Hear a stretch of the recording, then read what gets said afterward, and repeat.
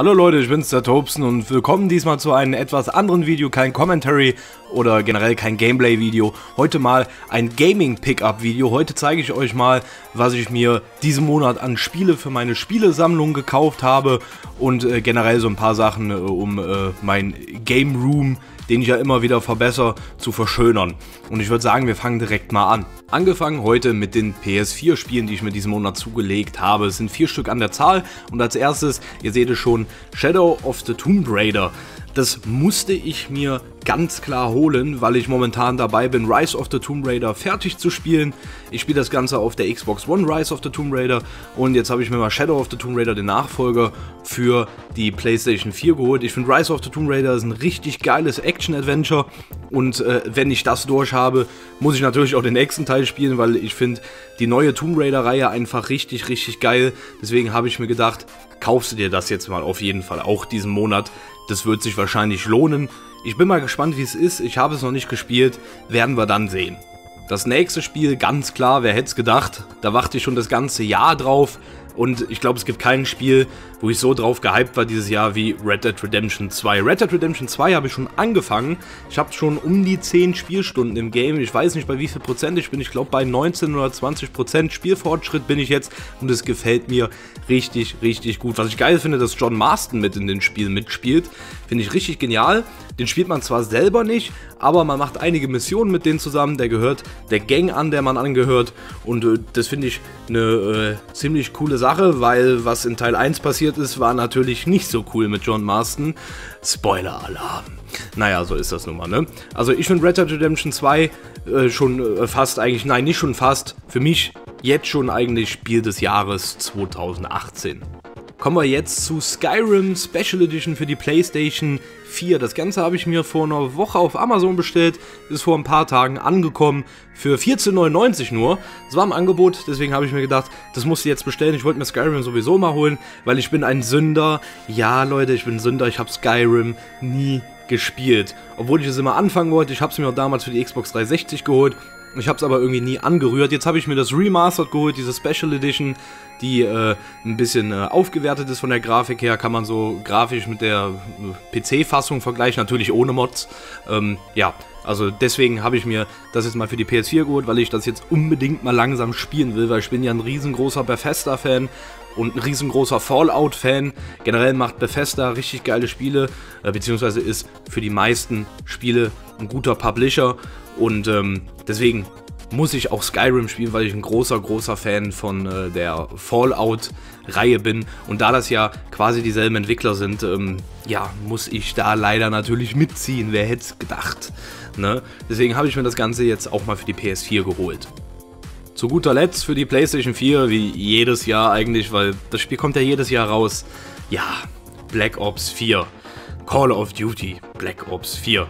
Ich habe es bisher mal kurz angespielt, 1-2 Stündchen. Es ist ganz okay, es gefällt mir, es ist aber Call of Duty.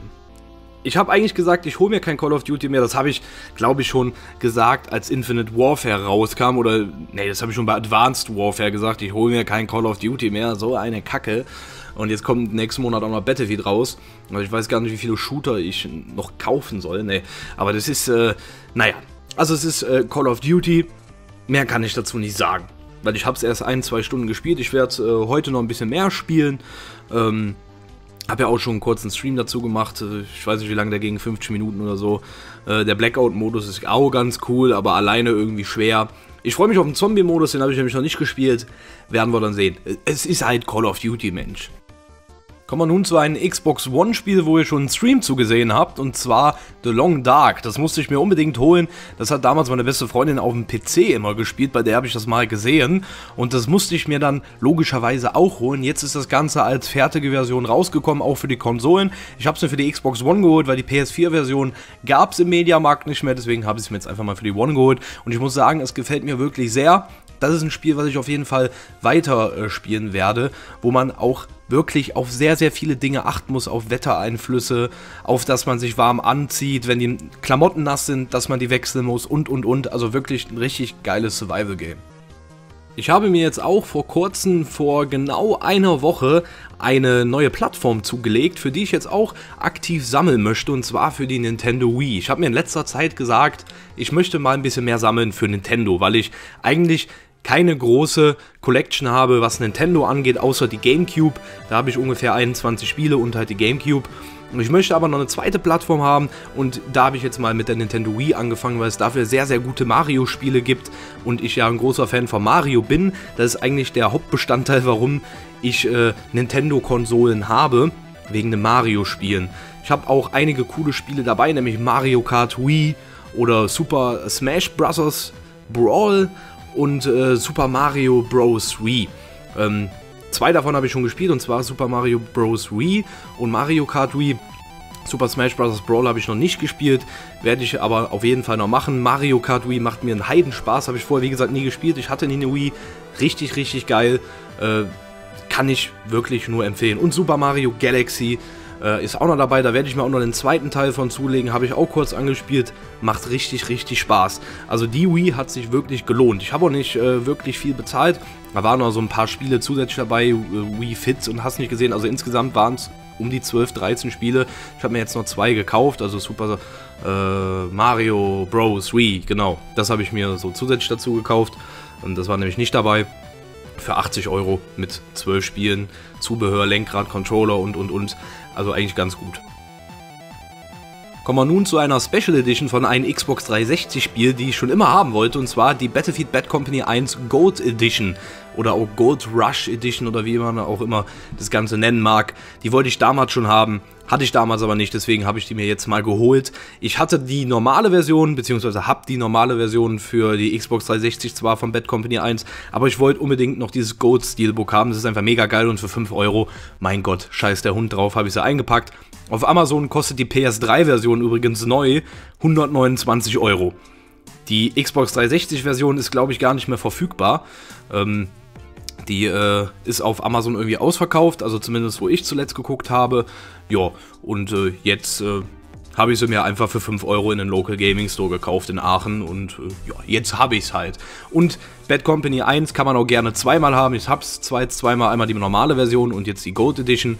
Kann man gerne zweimal haben, falls mal die CD kaputt geht vor allen Dingen, weil das ist definitiv die beste Battlefield-Kampagne seit immer eigentlich. Also das ist wirklich mein Lieblings-Battlefield Singleplayer Bad Company 1. Meine Handheld Collection habe ich diesen Monat auch ein bisschen vergrößert, und zwar um 4 Spiele und auch für den einzigen Handheld, den ich besitze, nämlich die PlayStation Portable, also PSP kurz gesprochen. Da habe ich mir jetzt mal ein Beat'em Up noch für geholt, und zwar Soul Calibur Broken Destiny.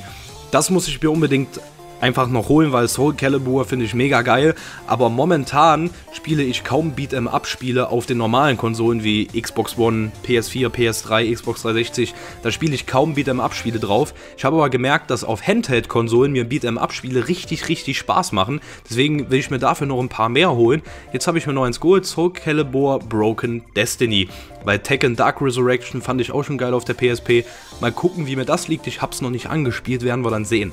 Als zweites habe ich mir mal ein Racing-Game geholt, und zwar von Crash Bandicoot, und zwar Crash Tag Team Racing. Das Ganze gibt es auch für die PS2, das gibt es nicht nur für die PSP, und ich habe mir mal gedacht, ich brauche mal so ein Mario Kart ähnliches Spiel für die PSP, und da ist Crash Tag Team Racing wirklich das Richtige. Hab's schon angespielt, spielt sich richtig gut, auch auf der PSP, macht richtig Laune, werde ich auf jeden Fall bei den ein oder anderen Zugfahrten mal öfter spielen, bockt auf jeden Fall richtig, kann ich nur empfehlen, wenn ihr eine PlayStation Portable habt.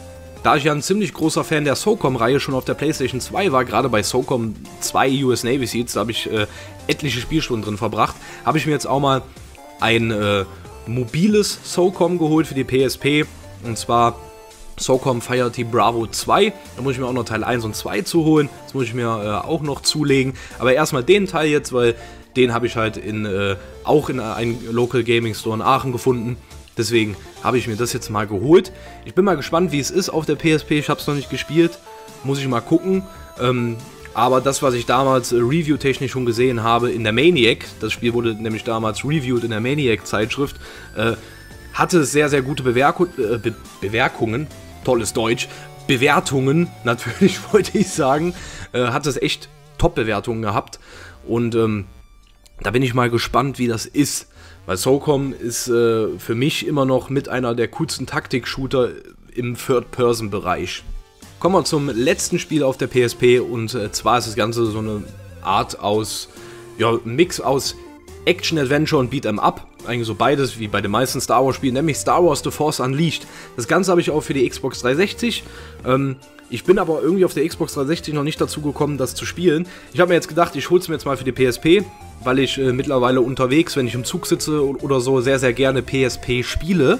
Hole ich mir das jetzt mal dafür und werde es da mal irgendwie Stück für Stück durchspielen.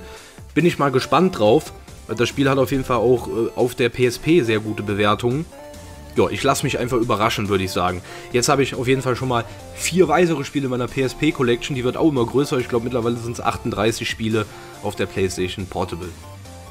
Kommen wir jetzt zu den letzten 2 Spielen. Das sind 2 PlayStation 2 Spiele. Das erste ist SOCOM 3 US Navy Seals. Wir hatten ja eben schon mal einen SOCOM und der dritte Teil hat mir gefehlt bei meiner PlayStation 2 Sammlung. Ich habe jeden SOCOM Teil, auch Combined Assault, habe ich auch für die PlayStation 2. SOCOM 3 hat mir noch gefehlt und ich muss einfach sagen, der ein oder andere SOCOM-Fan wird jetzt denken, was? SOCOM 2 war das Beste? Aber ich finde, SOCOM 3 war definitiv der coolste Teil von allen. Auch wenn ich in SOCOM 2 bei Weitem die meiste Spielzeit hatte damals, finde ich SOCOM 3 trotzdem noch einen Ticken besser. Also gefällt mir wirklich sehr und bin froh, dass ich das jetzt auch in meiner Sammlung habe. Das zweite Game ist ein Game, was ich damals immer auf so einer Demo-Disc von der PlayStation 2 gespielt habe. Es gab ja damals diese PlayStation-Magazine, wo immer Demos dabei waren von den neuesten Spielen und da war auch Airblade dabei. Und Airblade ist so eine Art Zukunfts-Tony Hawk-Game oder wie auch immer man es nennen mag, wo man mit einem Hoverboard, ich glaube so nennen sich die Dinger, auch Tricks machen kann und durch so eine Art Open World fahren kann. Fand ich ganz geil, damals bei der Demo, ich habe aber nie die Vollversion gehabt, deswegen habe ich sie mir jetzt mal zugelegt, da ich die auch durch Zufall in den Gaming Store gefunden habe. Habe ich jetzt mal mitgenommen, war auch nicht teuer, ich glaube 3-4 Euro. Ja, warum nicht, kann man mal machen. Ich bin mal gespannt, wie das Spiel letztendlich ist. Wie das Spiel letztendlich ist, tolles Deutsch. Ja, bin ich echt mal gespannt drauf, weil ich hab's noch nie in der Vollversion gespielt. So, das waren jetzt die Spiele, die ich mir diesen Monat gekauft habe, die meine Gaming Collection wieder ein bisschen vergrößert haben. Kommen wir jetzt zu Gaming-Zubehör bzw. Merchandise, was meinen Gaming-Raum wieder ein bisschen verschönert. Kaufe ich mir ja auch immer hin und wieder was dazu. Und fangen wir mal direkt an mit Star Wars, weil ihr wisst ja, ich bin ein großer Star Wars-Fan. Und hier seht ihr schon den großen Darth Vader LED-Kopf, oder es nennt sich Darth Vader Mood Light. Ja, das kann man erwerben im Internet oder bei Elbenwald in Aachen. Da habe ich es gekauft für 49,99 €, also 50 €, Pi mal Daumen. Ja, das Ganze ist rot beleuchtet, habe ich jetzt im Schrank stehen, macht sich wirklich sehr, sehr schön. Gerade als Star Wars-Fan mega geil. Ich hatte davon schon die Stormtrooper-Version. Da brauchte ich natürlich dann auch noch den Darth Vader-Kopf. Und er sieht einfach wirklich gut aus. Es macht sich wirklich gut als Deko. Kann ich nur empfehlen. Und vielleicht hole ich mir noch einen weiteren Kopf. Vielleicht einen R2-D2, den gibt es auch noch in der Version. Muss ich mal gucken. Wenn wir schon mal bei Darth Vader waren, kommen wir jetzt direkt mal wieder zu Darth Vader. Den habe ich mir nämlich diesmal als Halterung gekauft für meine PlayStation Portable, weil ich brauchte unbedingt noch eine weitere Halterung für meine PSP. Ich habe davon schon 2 Figuren von diesen Cable Guys, nennt sich das, glaube ich, um meine Xbox One Controller zu halten. Einmal den Ghost und einmal Crash Bandicoot. Jetzt habe ich mir noch Darth Vader geholt, für meine PSP zu halten. Und wie ihr seht, der kann ganz gut meine PSP halten. Finde ich auf jeden Fall sehr, sehr schick. Kann man sich schön ins Gaming-Zimmer reinstellen. Macht sich auf jeden Fall nice. Ja? Oder stabil, ja? Wie man ja hier in Deutschland eher, wenn man wirklich deutsch ist, sollte man stabil sagen. Ja? Wir sind ja nicht in Amerika, ne? Wisst ihr ja. Ne? Markus Rühl, Copyright und so. Ja, wieder genug Scheiße gelabert, reicht schon wieder. Und zu guter Letzt habe ich mir noch so ein wunderbares Blechschild geholt, wo drauf steht Warning, do not disturb Gaming in Progress, mit so einer Ladeleiste, die halt lädt, und please wait unten, Pünktchen, Pünktchen, Pünktchen, mit einem Nintendo-Controller, mit einem Super Nintendo-Controller. Fand ich richtig cool, bin ich durch Zufall auch in Aachen drüber gelaufen, in irgendeinem Laden, ich weiß gar nicht mehr welchen, war auf jeden Fall auch irgendein Gaming-Laden für 12 € oder sowas. Ich werde mir solche Blechschilder noch häufiger holen. Gerade diese Retro-Schilder werde ich mir noch ein paar von holen, weil ich vorhabe, einen Wandabschnitt damit dekorieren zu wollen. Sehen wir da mal, was ich mir dafür welche hole. Das finde ich auf jeden Fall nice. So, das war jetzt eigentlich das, was ich mir diesen Monat so geholt habe. Was Gaming angeht, schreibt mir mal in die Kommentare, wie ihr das Video fandet und ob ihr vielleicht mehr davon haben wollt, wenn ich das vielleicht monatlich machen soll, weil ich mir so viele Spiele hole oder vielleicht auch mal meine Spielesammlung zeigen soll. Schreibt es mir mal in die Kommentare. Bis dann und ciao.